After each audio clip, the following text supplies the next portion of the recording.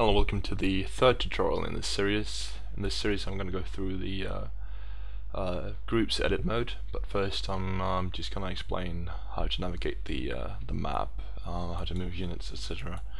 The first thing, if you hold down the right mouse button and move the mouse, you will navigate the map.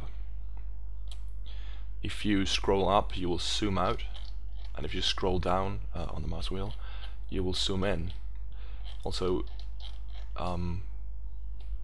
when you zoom in, like if you place the cursor up here, then you will zoom in to wherever your cursor is. So if you zoom in now, you will zoom in up here. And also when you zoom out, you will zoom away from the cursor. Okay, so to move units and select units, simply click one, you will have selected it, and you can move it around by simply dragging it around with the left mouse button. So just click and drag. To select multiple units, you can drag a rectangle by holding down the left mouse button on the map and then dragging and then releasing, and then you can move all the units you've selected. To rotate a unit, simply hold down shift and then hold down the left mouse button and drag around, and you can rotate. This effectively sets the azimuth in the units dialog right here. And of course, if you select multiple units and hold down shift, you will rotate them as a single object. And all the standard shortcuts like copy, Control C, and paste, Control V works, and you will paste them wherever your cursor is. If you want to delete a unit, you hover the mouse on the unit and press delete. And of course, if you've got if you've got multiple units, you can hold down the delete button and just move the mouse over the units while holding delete. Or if you've got, let's say you've got a lot of units, I'm just holding down Control V to paste a lot. Instead of just having to press delete on every single one, you can hold Shift Delete and it'll delete all the selected units. Shift Delete and Shift Delete.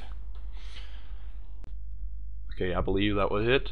Let's go on to the groups edit mode. So click the groups over here, or simply press F2, and then double click anywhere on the map, and this will bring up the insert group dialog, of which you can select a side.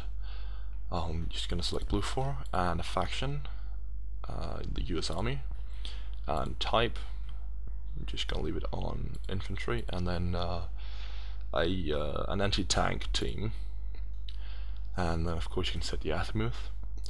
Just click OK to this, and this will add a predefined group of 4 people. And again, if you want to move them, you just select them and move them. Oops. Make sure you're in the units mode before you try to move. Oh, a small tip: if you've been in groups or synchronized or whatever, and you start to drag them, you will start to group them instead. And if you release now, you will ungroup these units. So if you've done this by mistake, you can rectify it by simply switching to F1 to your units by pressing F1, and you will start moving instead. Okay, so we've moved it, and of course you can hold down shift again and you can rotate the group. Okay, so that's one of the things you use the groups edit mode for. I'm just gonna ungroup these units by simply holding down the left mouse button on each unit and dragging to nowhere for each unit. Okay, so now we've got 4 people who are not grouped, and then to group them, we drag from the unit that we want to group to the leader. So from each unit to the leader. And as you can see, the lines point to whoever is leader, and if we just deselect them by clicking somewhere else and then double clicking the team leader, if we change his rank to private and click OK, you can see that now this unit has become the leader because he has the highest rank. And I believe if they've all got the same rank, let's just change them all to private, then the leader is the one that you drag the lines to. So if they've all got the same rank, you can still choose which one is the leader. So now this one is the leader, and now this one is the leader.